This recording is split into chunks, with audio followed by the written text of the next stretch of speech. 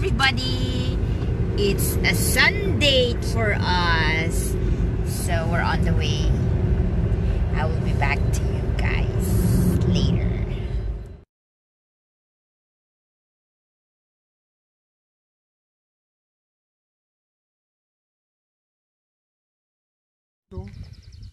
And there where the red one is with the car, there is our, with the bike, you can see the red one.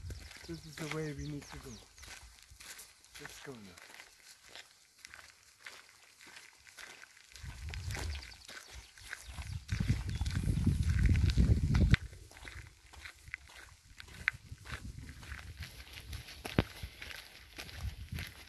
So we're here.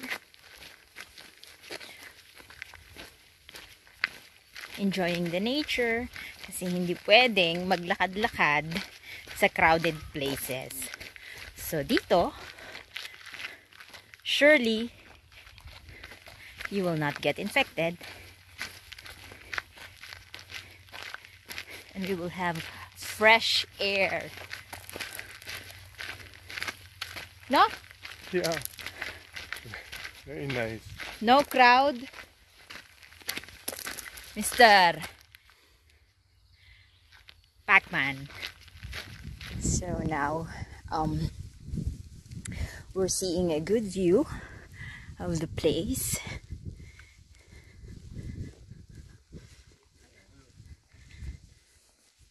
Hello.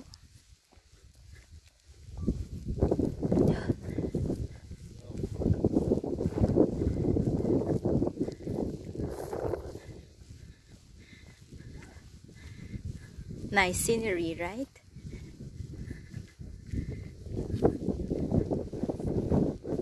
In the north of Germany, they make it on the roof. Baby, can I have some there? So it's a different level of colors.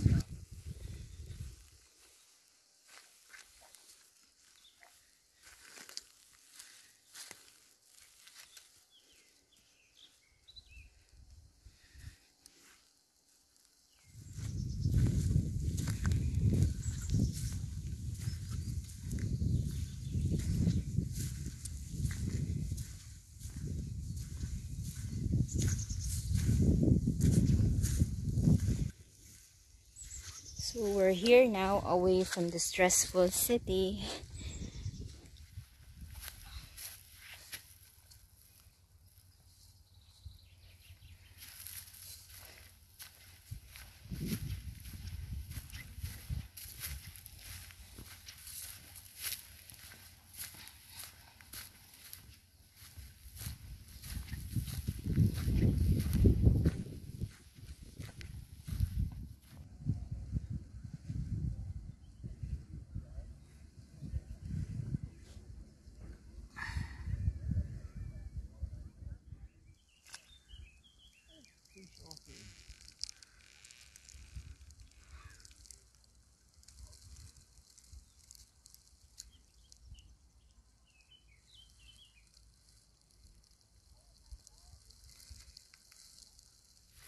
Itong kasama ko, dead mo lang siya.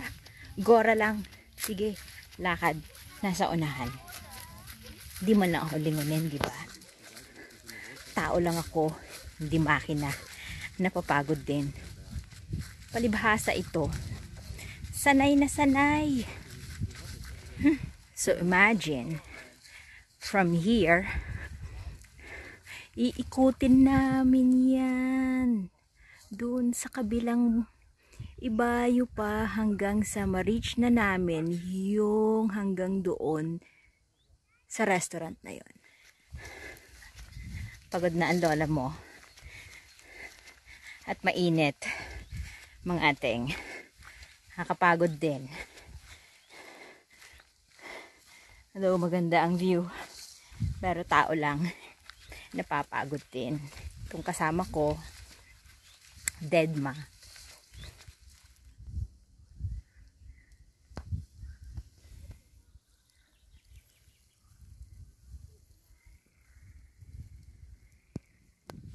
So, makikita ninyo na maraming mga nagsilabasan din sa kanilang mga bahay. Nandito.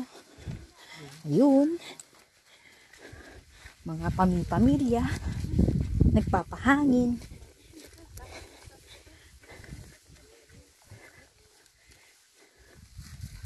Ayun siya oh. Diretso lang siya.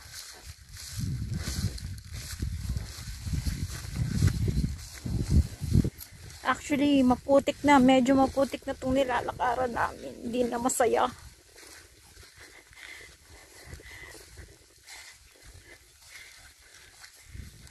Ito daw yung challenge na sinasabi niya.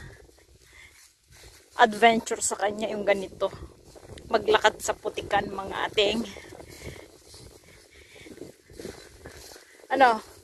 Oh, thank God.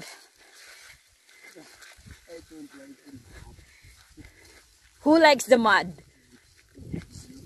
No, I'm not a frog. Yan daw. Hinalukay ng baboy damo. Oh, yun ang explanation niya. Yung bongga, diba?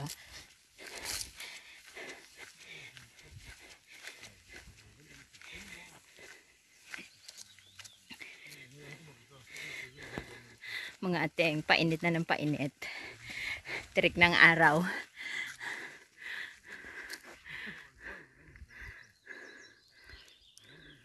Even here it's possible that there will be a trend of that body.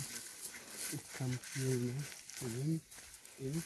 It will be pushed by the wind if there's any dead fishes, no? And here under, there are the big bars, you know? Oh my God.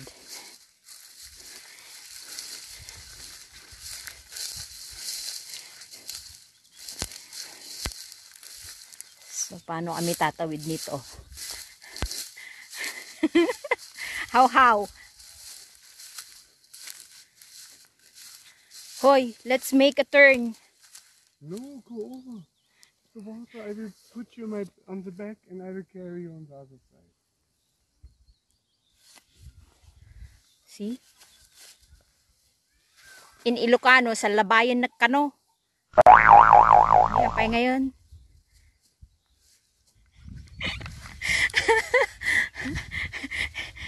Nakatawid kami ng safe. Ang galing ni asawa. Too bad, hindi ko nakuhanan ng video because kailangan niya akong pasanin sa likod niya. And unfortunately, ang lalim pala niya. Akala namin, mababaw lang na putikan. Pero hindi. Lumubog kami and what happens next? Wala na. Nakakatawa na siya talaga. Pero ang galing talaga. Lifesaver din kung kasama ko eh. May pakinabang. Feeling niya, mababaw lang siyang kanal. Pero hindi pala. Lagpas tuhod niya. So, duming-dumi siya ngayon. Puro putik. Pagapang siyang umalis kanina habang pasan ako. Somehow naawa din naman ako sa kanya. Para lang hindi ako madumihan, gumapang siya. And yeah, and here also. See, tignan niyo siya, gaano siya kaputik. Yan ang ebidensya. Ayan siya. May ay tanggal ng mga putik sa binte.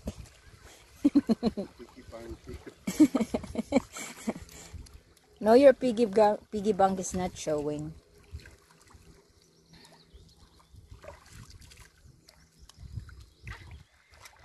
Some bedtimes I think that I look messy.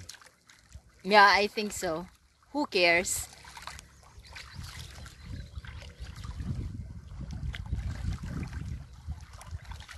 Ano?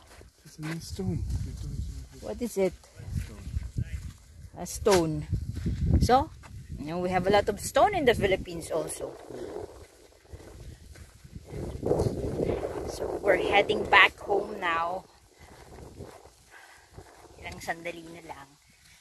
Makakabalik na kami. So, how long will it take till we reach the parking? Oh, half an hour. Kaya na yun. So, that's it for today. Successful naman. So, till next time! Guys, mga ateng, ito yung end point ng pagkahaba-haba naming nilakad. So, on the other side, you will see malaki siyang dam.